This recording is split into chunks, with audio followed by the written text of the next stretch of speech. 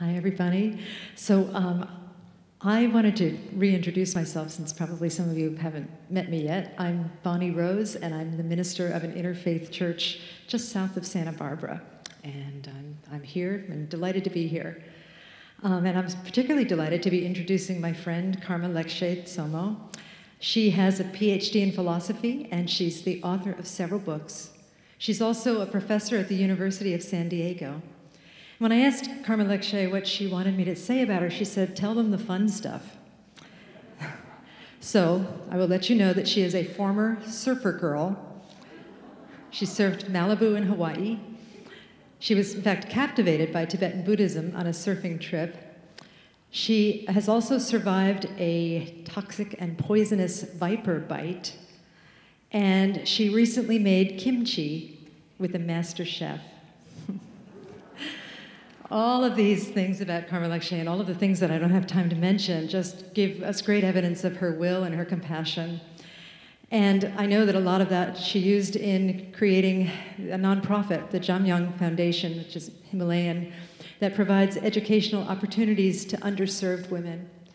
I know also that many of us probably trust in our hearts that the healing of the world, that part of that depends on the education of women and providing them with opportunities. And so it's with great joy and great pleasure that I ask you to welcome Lekshe Tsomo. Thank you very much.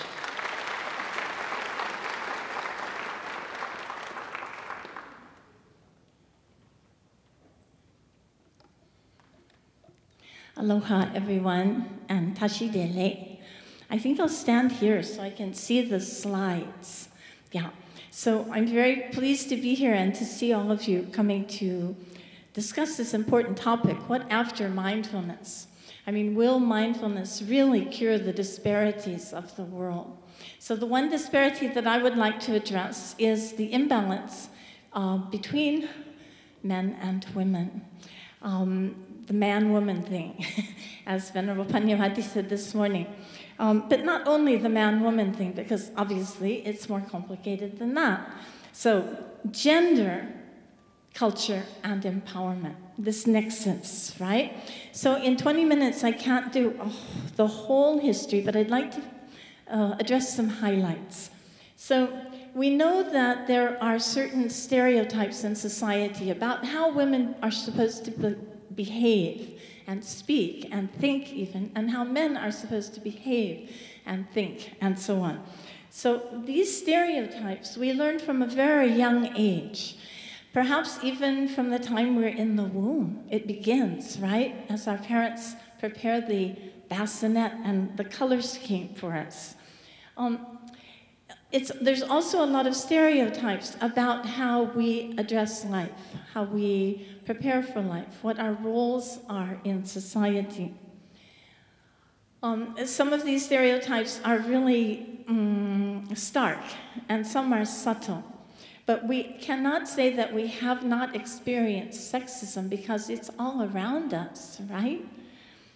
So in different cultures, gender takes different forms, and gendered expectations of society also take different forms. That makes sense, but what does it really mean for women? For example, what does it mean for women when the archetype of human perfection is male, which is pretty much all world religions, right?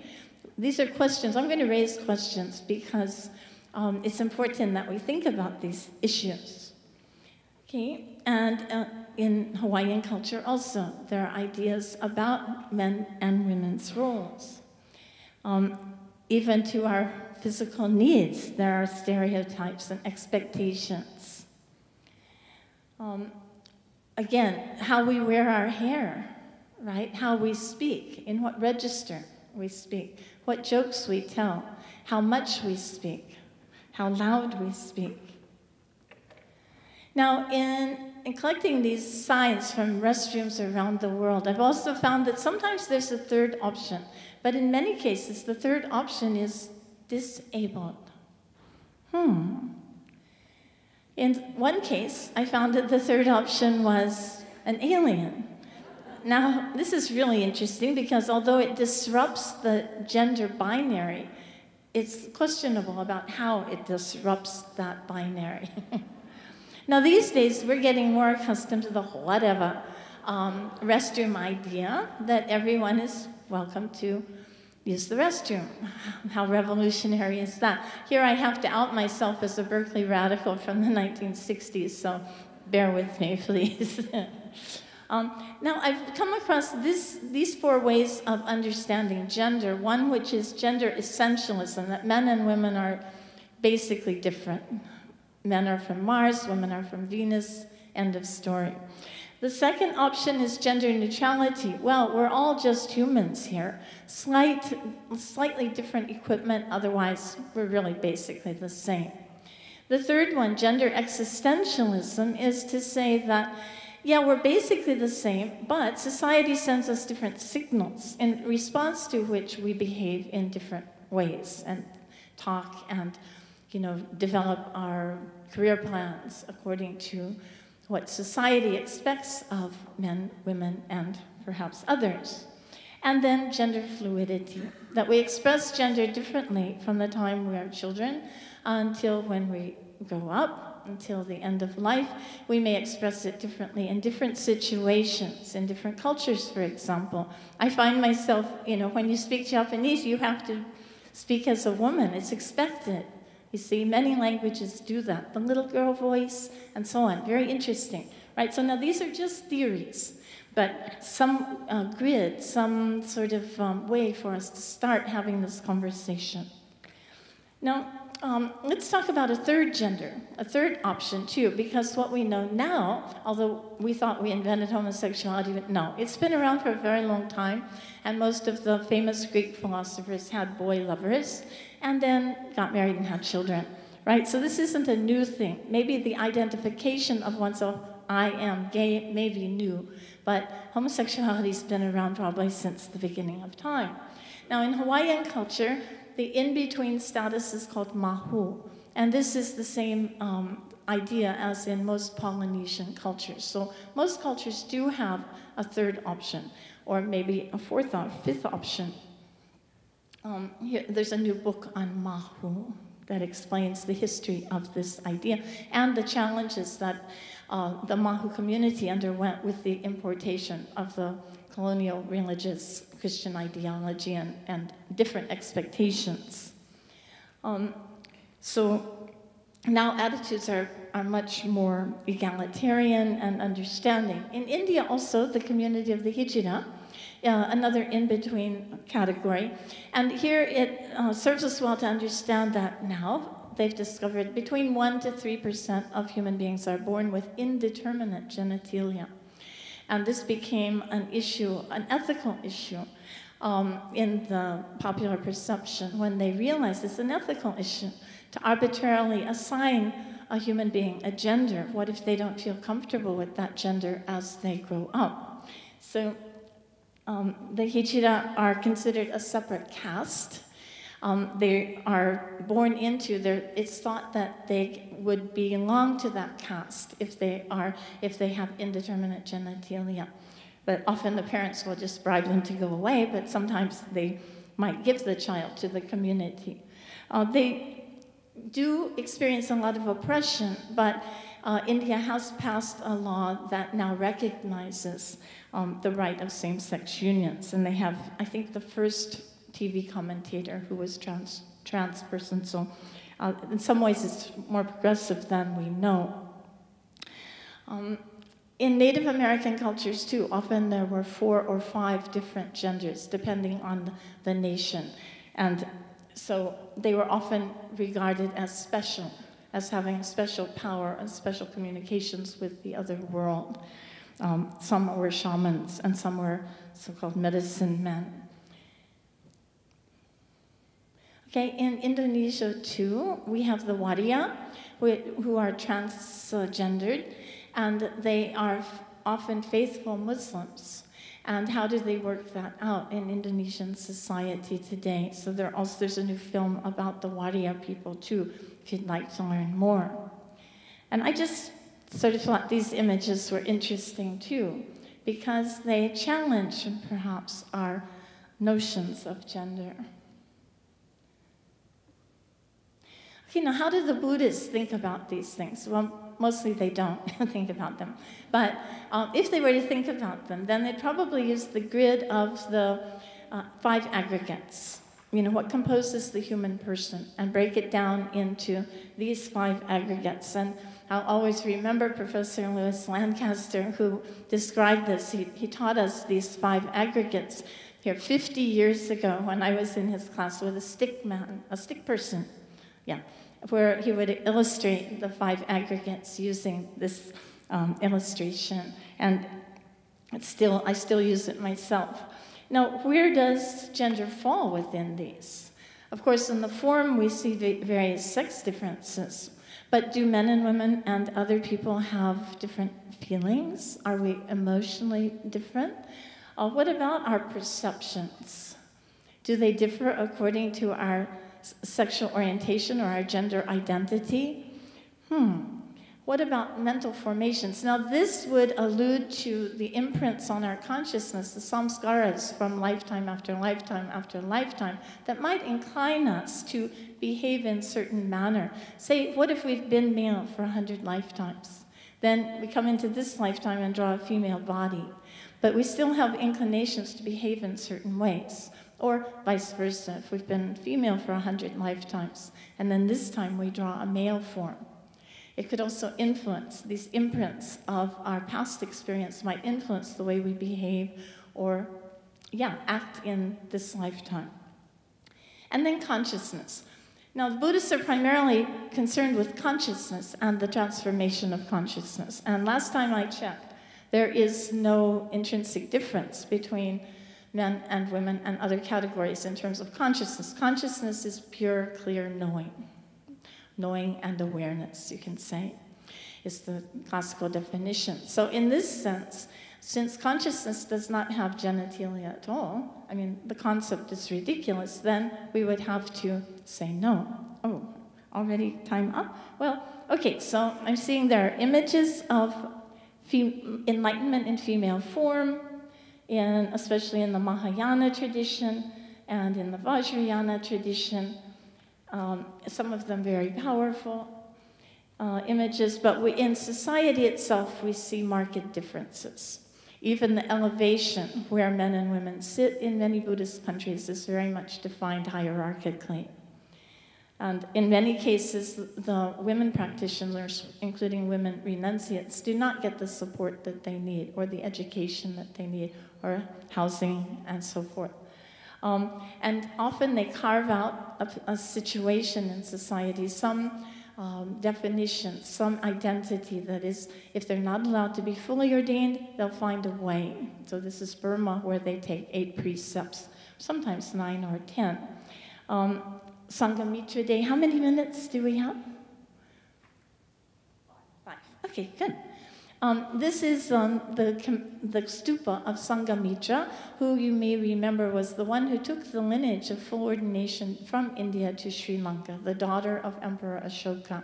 And she is commemorated in Sri Lanka with a national holiday. As far as I know, she is the only woman who has a national holiday named after her in the world. So this community of fully ordained nuns has revived in the last few decades, which is quite remarkable. They've sort of set the trend in finding a way to establish full ordination for women despite great opposition. And a lot of it has been through identifying male allies, both in the ordained community and among the lay population. So in every Buddhist tradition, this is Vietnam, we find that women are very active participants in Buddhist temples. Without them, we don't know what would happen to the temples. And full ordination does still exist in China, Korea, Taiwan, Vietnam. There are over 30,000 fully ordained nuns in the world today. And many more who are not recognized as fully ordained, and yet in Burma alone there's said to be 60,000 nuns, renunciant women.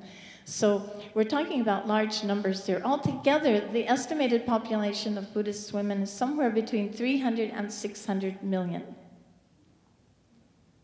Yeah, unbelievable. But when I was saying 300 million, the Buddhists of China corrected me and said, no, we have 300 million in China alone. Oh, thank you for correcting me. So,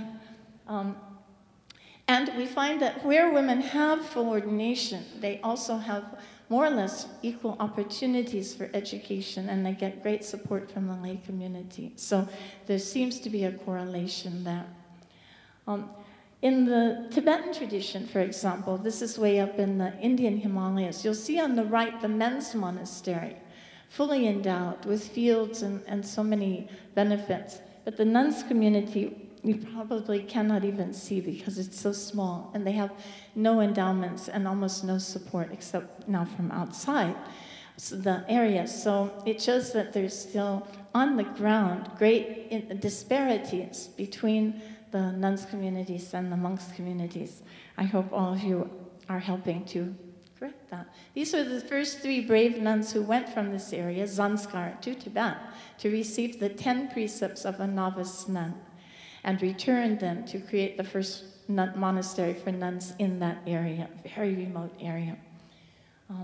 The current generation now is getting more education and a lot more support, so things are definitely changing.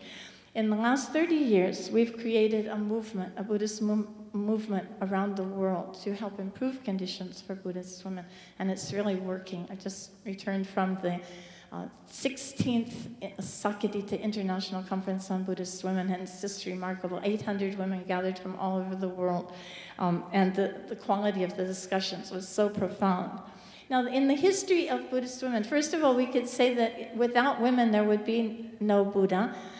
There would be no Buddhism in the world, right? That's pretty obvious. So, yes.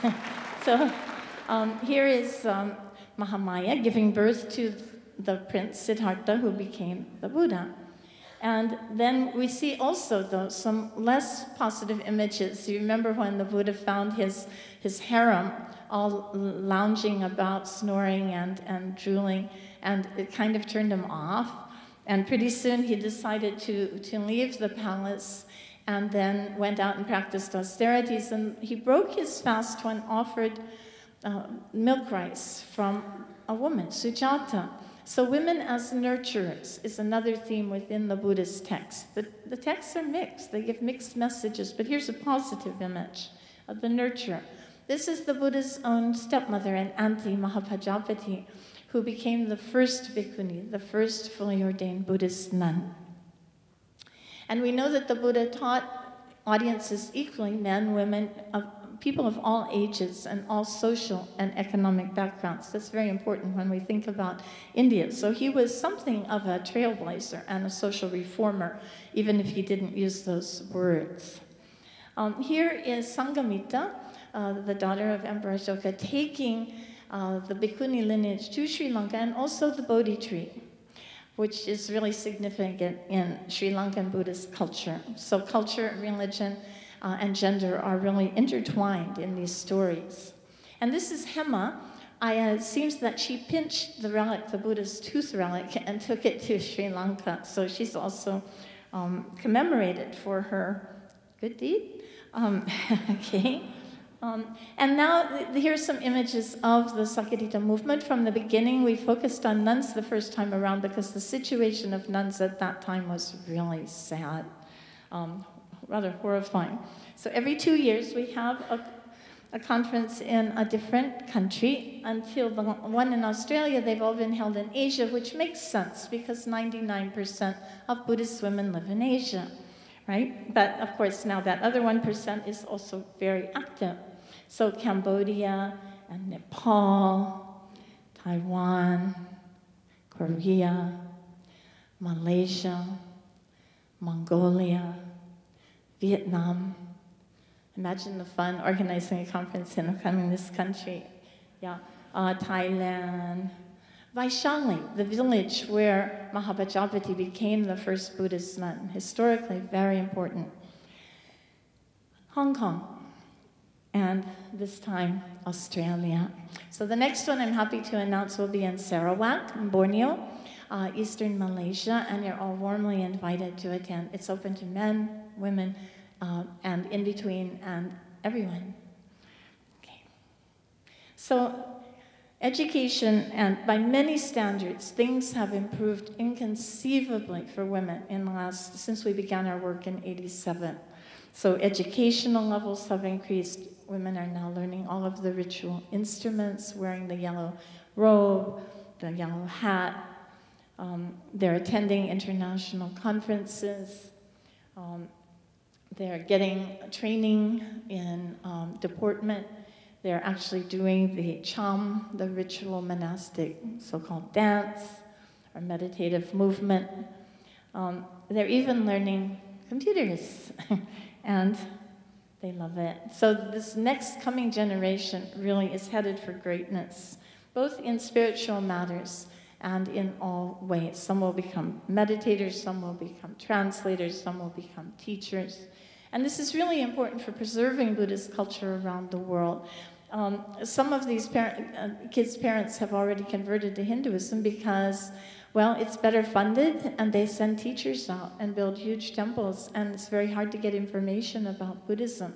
So I would encourage those of you who are inclined to teaching and don't mind, a little slightly different living conditions to please help with this. This is our monastery in Bodh Gaya. For 2,500 years, there was no monastery for women in Bodh Gaya. Excuse me? How can that be? And the most intriguing thing is that no one ever noticed. Yeah, well, now we have a monastery for women. And it's quite a contrast to the multi-million-dollar monasteries for monks, but we're happy. At least we have a space. And we bring the nuns down from the Himalayas where it's too cold in the winter. It's covered by snow. There's not much to eat. There's no water these days. Huge water problems. And it's almost impossible to get teachers to go up to those areas. So for the winter months, then they come to Bodh Gaya and study there where it's comfortable, and we can get teachers, and there's plenty of food to eat. So another landmark was 2 years ago when 20 Tibetan and Himalayan nuns took the Geshe degree, the highest degree in Buddhist philosophy, for the first time in history. And they worked really hard on it. They studied for 20 to 30 years. And they were successful. And I can tell you it's not easy, especially under those living conditions. So, yay. And they're happy campers. They're ready to go out and serve society now that they have the education to do so. So this is why the education piece is so highly important. Now, the last sort of border or boundary then is the full ordination issue. And it's a complicated one. It's not simply about sexism, it's also about monastic law. And so we've had to do a lot of catch-up in terms of studying the Vinaya to figure out a way. But His Holiness the Dalai Lama is determined to find a way to resolve this inequality. So he's asked us to convene conferences to discuss it, and we're working on it. So the future looks very bright for the young nuns and for Buddhist women around the world. Thank you to all of you, and especially to our male allies. We're very grateful for your kind support. Thank you.